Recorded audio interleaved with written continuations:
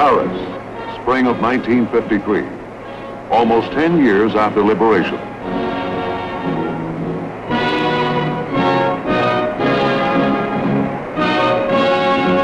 Flags of many nations stand in harmony at the Palais de Chaillot.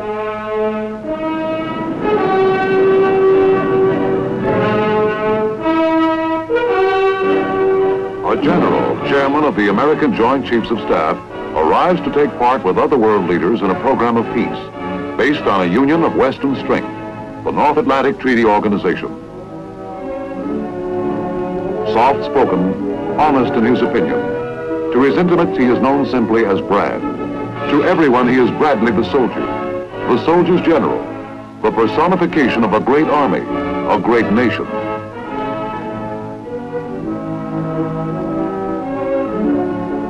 With all that he stands for, this man has no sense of destiny in his makeup.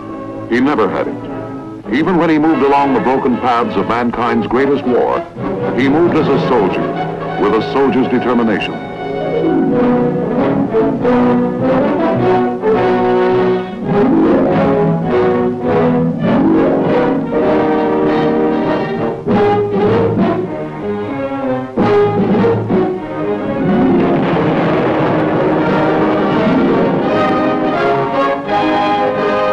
Bradley the strategist, perhaps the greatest in modern warfare. Bradley the man of quiet dignity, but he had a punch that packed a terrific wallop. He smashed ahead with a force of almost 1.25 million men. No American general ever had exercised direct field command over so many combat troops.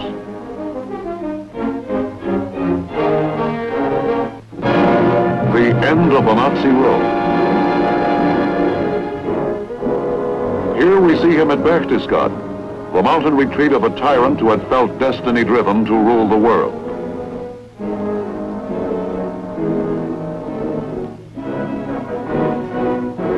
With a soldier's determination, Omar Nelson Bradley had won a brilliant campaign.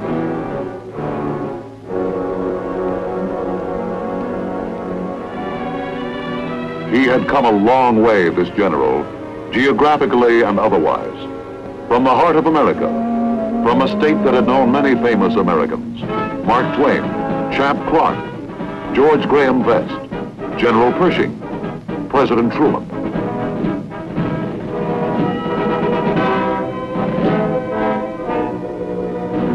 He was to serve as general under not one president, but 3. In addition to Harry S. Truman, seen here at Potsdam, Germany, there was Dwight D. Eisenhower, his former wartime chief, and wartime President Franklin Delano Roosevelt. 50 miles from the Missouri River on the birthday of Abraham Lincoln, Omar Bradley was born into the home of a poorly paid country schoolteacher. The year was 1893. In country such as this, he learned to fish, hunt quail, became an expert marksman.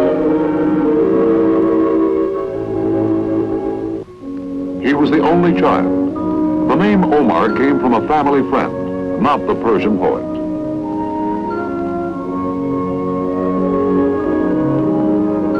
Bradley idolized his father, acquiring from him a way of life. To patch up the family budget, the elder Bradley did some farming. From such roots, the boy learned the meaning of patience, the patience that comes with fishing. Bradley was only 14 when his father died.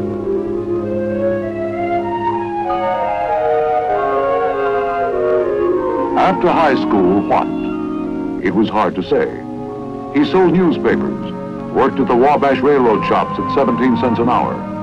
But a Sunday school teacher suggested West Point. And West Point it became, the United States Military Academy. Here had studied Lee, Grant, Pershing. The class of 1915, Brad's class, was to furnish 56 generals. One could say of Bradley, as quiet as the Hudson, a trait that was duly noted by his class biographer. True merit is like a river. The deeper it is, the less noise it makes.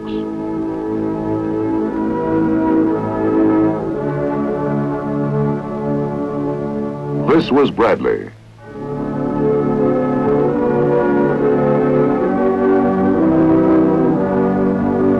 And they wrote further of him. His most prominent characteristic is getting there.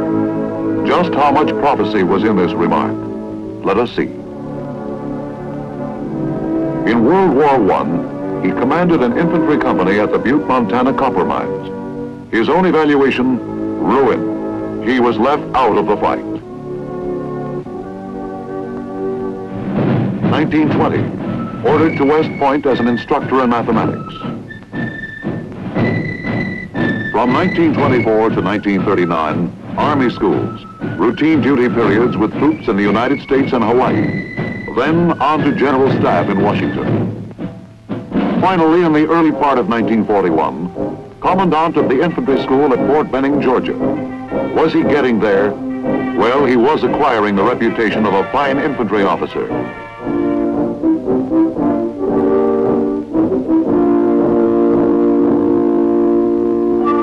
There wasn't a thing these men did that Bradley couldn't or wouldn't do, for he had great physical endurance.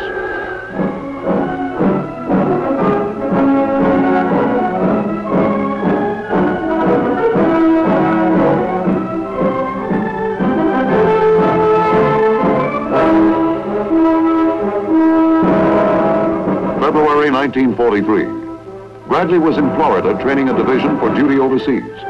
World War II was in its second year for the United States, and Bradley was to be included in the fight. Word finally came to report to French North Africa.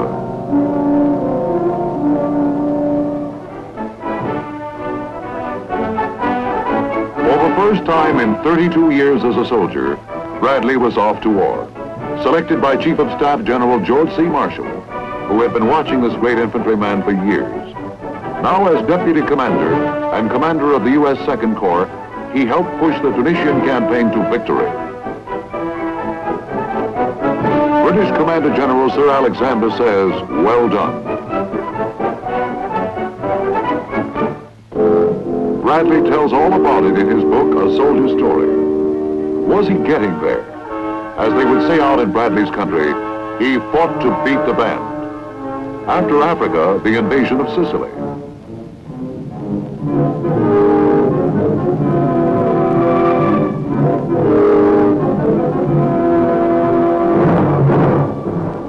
Bradley took Second Corps into Sicily under General George S. Patton's command. Plans for the Channel assault on France were well underway when General Marshall sent word to Eisenhower, "My choice has been Bradley." He meant for Bradley to lead the American forces for the great Normandy invasion, Operation Overlord.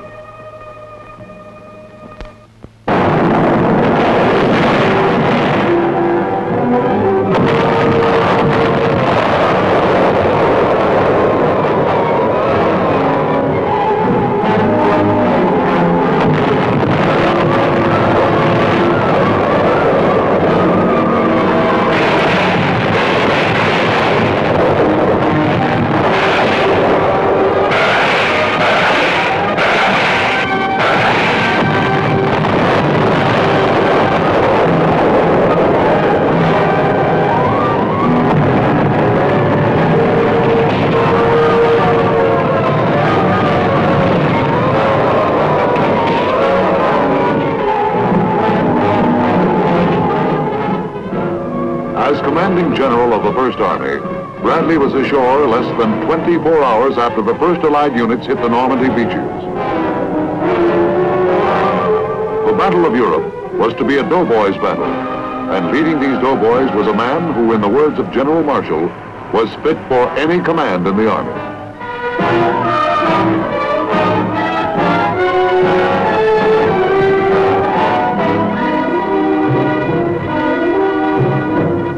A week after D-Day, and we had linked the Allied forces together in a beachhead 42 miles wide.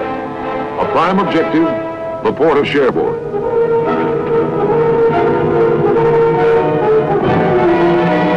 As Bradley's First Army pushed ahead, happy Frenchmen began to breathe the first fresh air of liberation, and we began to feel at home.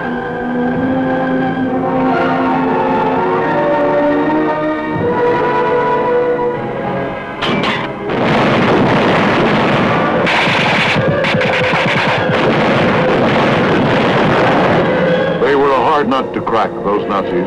At all costs, they meant to keep us from getting a harbor, a suitable port for our supplies.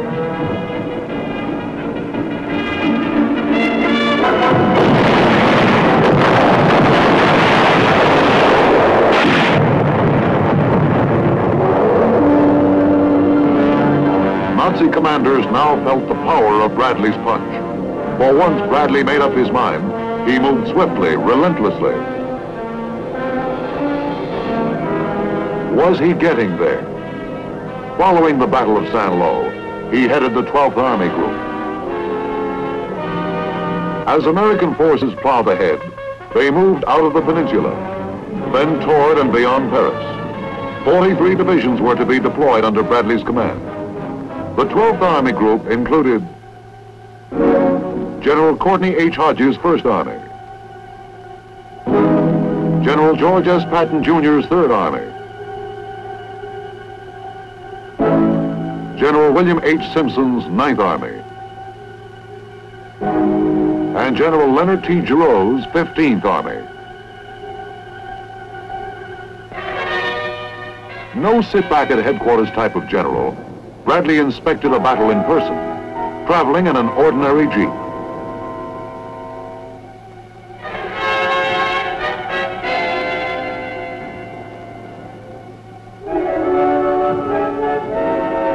There wasn't a bit of glamour or fanfare in his whole tall, lanky frame. He got the most out of his men by patient goodwill.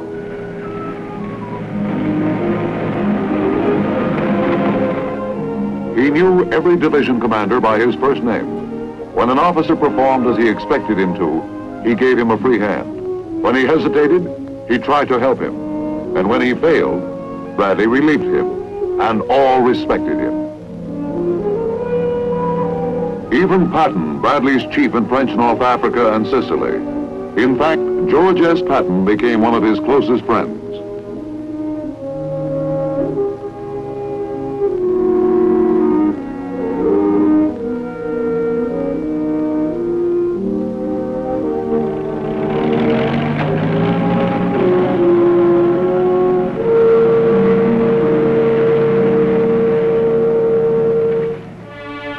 What did Bradley think of the boss, and vice versa? There was a mutual trust. Stout-hearted and confident of result was the way the chief described Bradley. Many battles justified faith in Bradley, but one especially was the big breakout.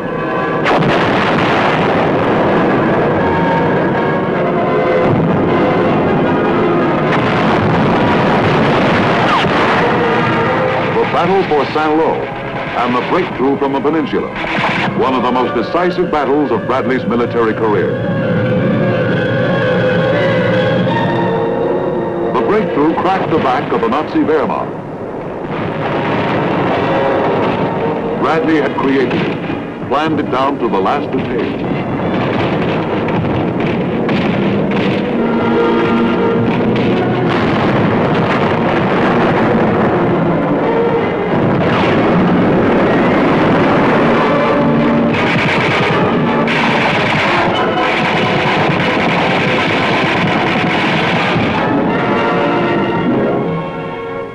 Uprooting meant taking quicker and firmer root in freedom's soil. Out came our armies. The way was open. The way to Paris.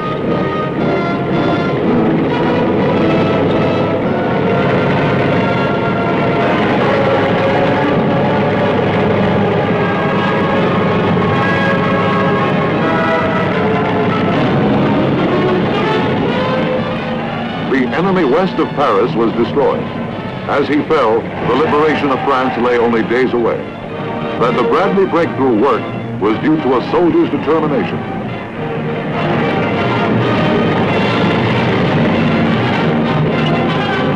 Our hopes now ran high for a quick end to the war in Europe.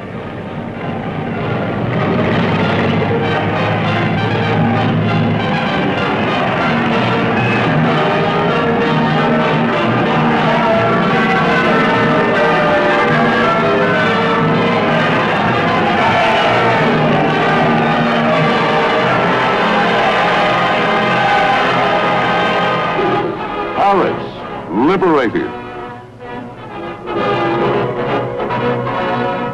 Bradley could have gone into Paris himself, but the quiet man from Missouri was not built like that. He had waited for his chief.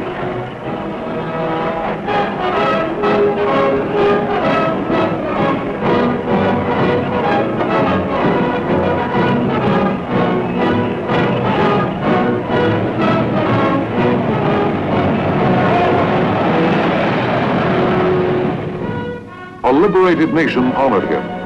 Bradley was to receive many decorations, as well as honorary degrees from universities.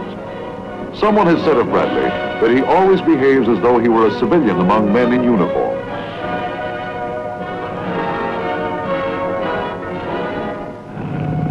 Even as Paris celebrated, something was happening.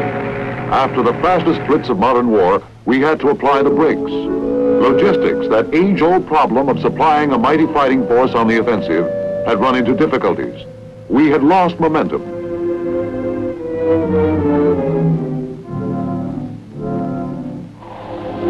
The deep stalemate of winter set in.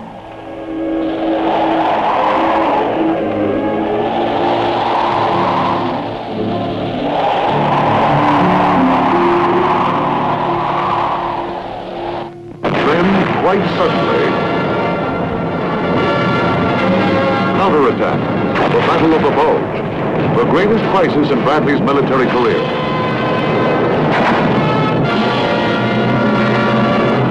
Dark moments, unpredictable moments. It was the enemy's dying thrust. We were thrown back.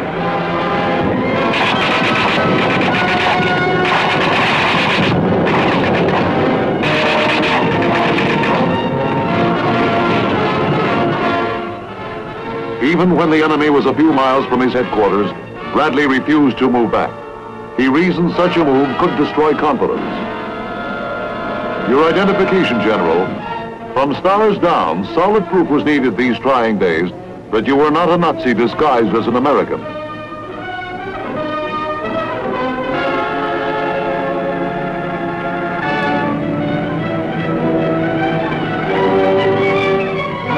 The Battle of the Bulge over, the Rhine soon came into view.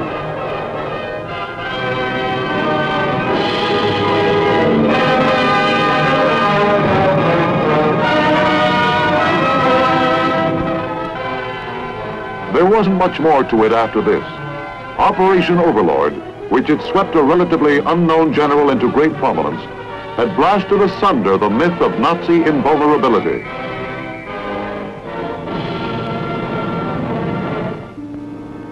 From the Omaha beachhead to Berlin, a stunned enemy wondered how it could have happened.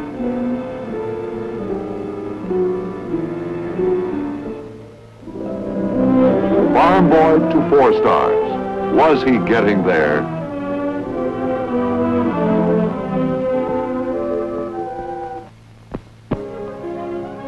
True to American tradition, the job helped make the man, and the man made history. And he never once lost his humility.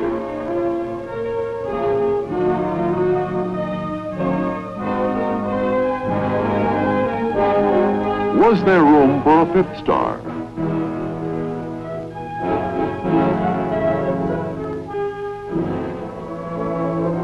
With a soldier's determination, but no, with the determination of a man enjoying the softer moments of peace. Bradley, a top-notch golfer, scores high on the fairway.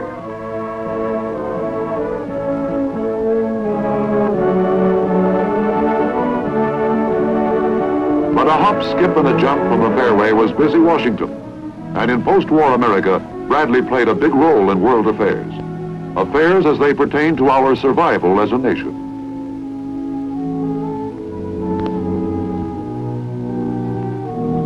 We see him here in the fall of 1948 as Army Chief of Staff. Prior to becoming the Army's chief, he had spent 2 years as Veterans Administrator. With him are Air Chief Hoyt Vandenberg and Navy Chief Louis E. Denfeld.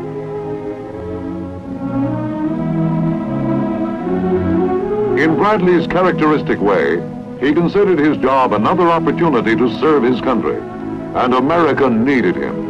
For a new type of world jitters had set in, the Cold War, modeled by the Kremlin.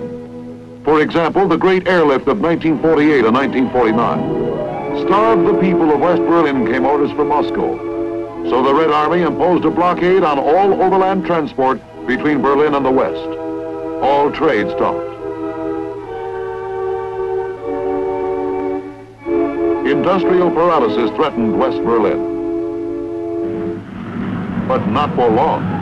The air was still free, and from the free nations poured fabulous supplies for the people of West Berlin.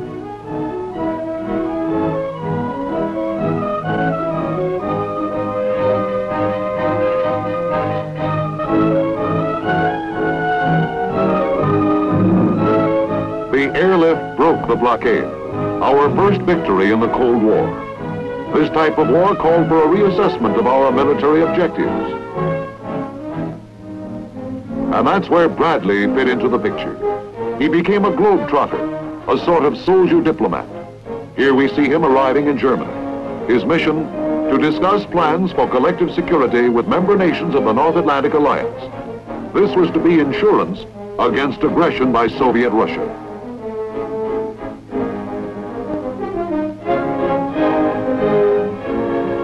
Bradley, the world headliner. The story of Omar Bradley would not be complete without mentioning the former Mary Elizabeth Quayle, who married Bradley a year after his graduation from West Point.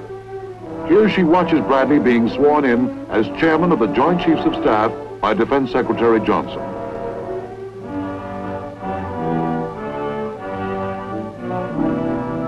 With great pride, Mrs. Bradley will tell you that Omar is a considerate husband and father.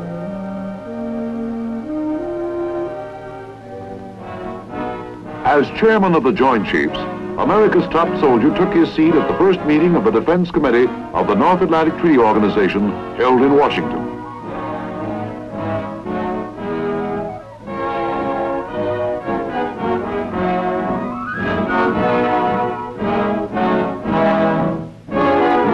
To resist aggression, that was the keynote.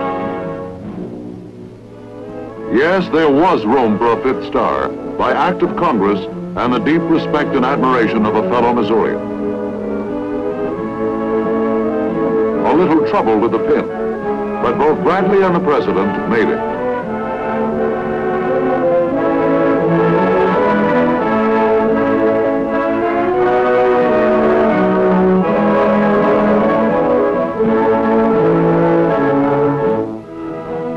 Farm boy to frequent visitor at the White House. This is early in 1951 at a Security Council meeting. He sits beside the man who, along with his father, signalized his ideals in life, General Marshall, at this time Secretary of Defense. And again at the White House, with ministers of defense and military advisors of the North Atlantic Treaty Organization.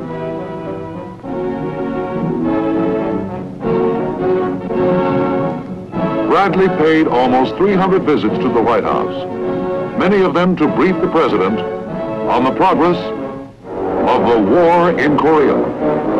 Again, he visited war rooms, this time under the banner of the United Nations. As a global military strategist, Bradley believed that we should not press our military advantage too far in this one area of communist aggression. The fighting raged from June 1950 to July 1953.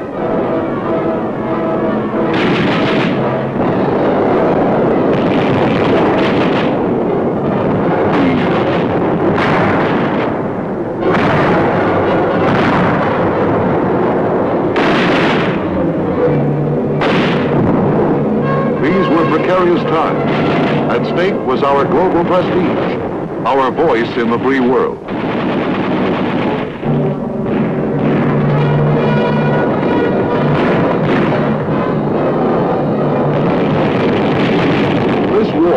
War by satellite was a new type of Soviet aggression, where the Kremlin directed a conflict in the front yard of Korean homes. As in World War II, Bradley helped direct Allied forces close to the battle lines.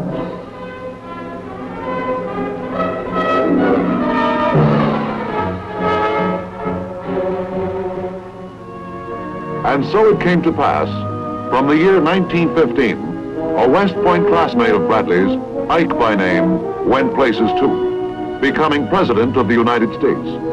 He is playing host here to our top soldier of the nation and other members of the class of 15.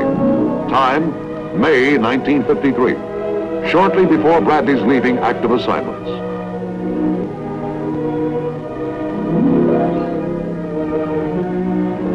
It seemed fitting at this time to name an American town after Bradley.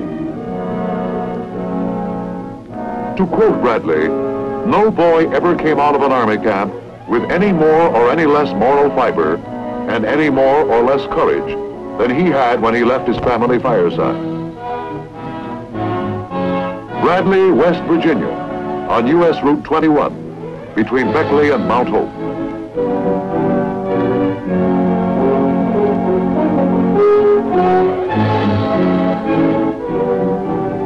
Did he get there? Well, seems like there's more to do. Mission, to help in military reorganization.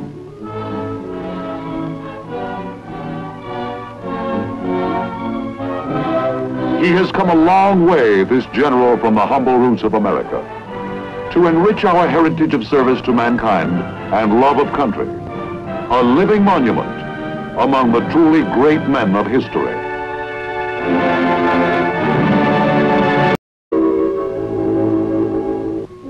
He was the only child. The name Omar came from a family friend, not the Persian poet.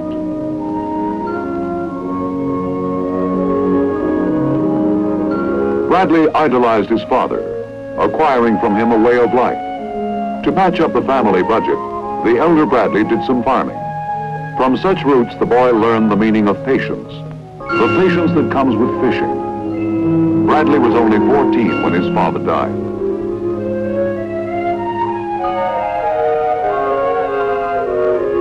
After high school, what?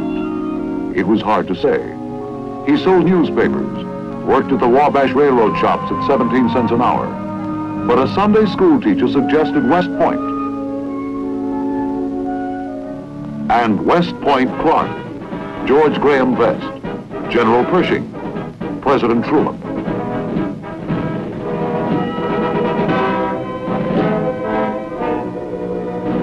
He was to serve as general under not one president, but three. In addition to Harry S. Truman, seen here at Potsdam, Germany, there was Dwight D. Eisenhower, his former wartime chief, and wartime President Franklin Delano Roosevelt. 50 miles from the Missouri River on the birthday of Abraham Lincoln, Omar Bradley was born into the home of a poorly paid country school teacher. The year was 1893. In country such as this, he learned to fish, hunt quail, became an expert marksman.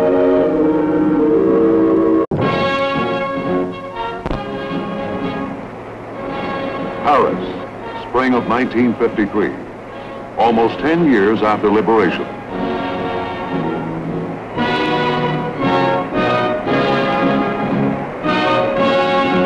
Flags of many nations stand in harmony at the Palais de Chaillot.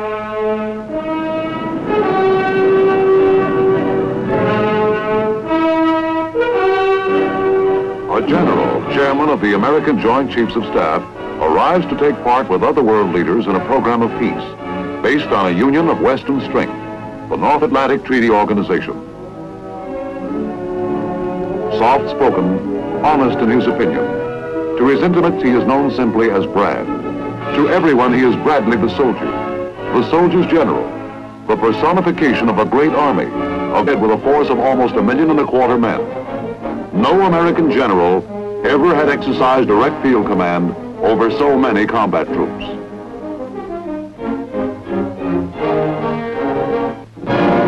The end of the Nazi road. Here we see him at Berchtesgaden, the mountain retreat of a tyrant who had felt destiny driven to rule the world.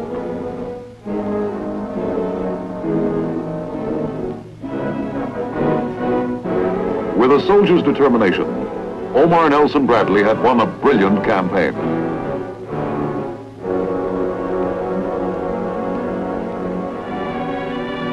He had come a long way, this general, geographically and otherwise. From the heart of America, from a state that had known many famous Americans, Mark Twain, champ great nation.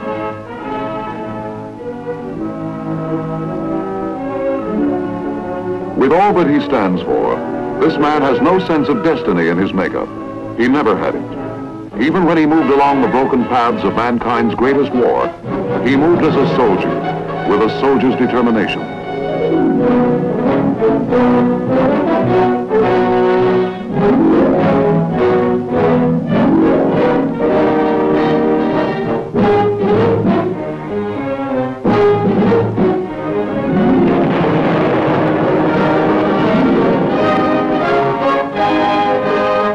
Bradley the strategist, perhaps the greatest in modern warfare. Bradley the man of quiet dignity, but he had a punch that packed a terrific wallop. He smashed ahead.